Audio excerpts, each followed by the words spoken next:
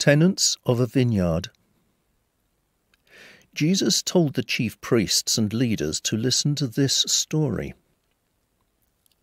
A landowner once planted a vineyard. He built a wall around it and dug a pit to crush the grapes in. He also built a lookout tower. Then he let his vineyard and left the country.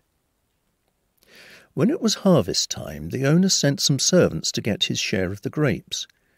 But the tenants grabbed those servants. They beat up one, killed one, and stoned one of them to death.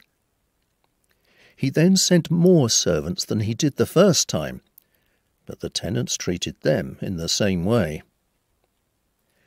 Finally, the owner sent his own son to the tenants because he thought they would respect him. But when they saw the man's son, they said, "Someday he will own the vineyard. Let's kill him, then we can have it all for ourselves." So they grabbed him, threw him out of the vineyard, and killed him. Jesus asked, "When the owner of that vineyard comes, what do you suppose he will do to those tenants?"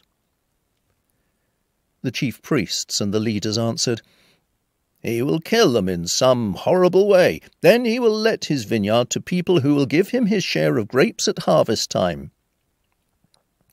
Jesus replied, "Surely you know that the Scriptures say, 'The stone that the builders tossed aside is now the most important stone of all.'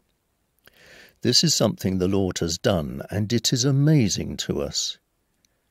I tell you that God's kingdom will be taken from you and given to people who will do what he demands.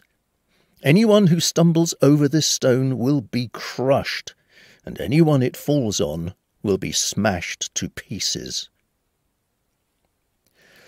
When the chief priests and the Pharisees heard these stories, they knew that Jesus was talking about them. So they looked for a way to arrest Jesus, but they were afraid to, because the people thought he was a prophet.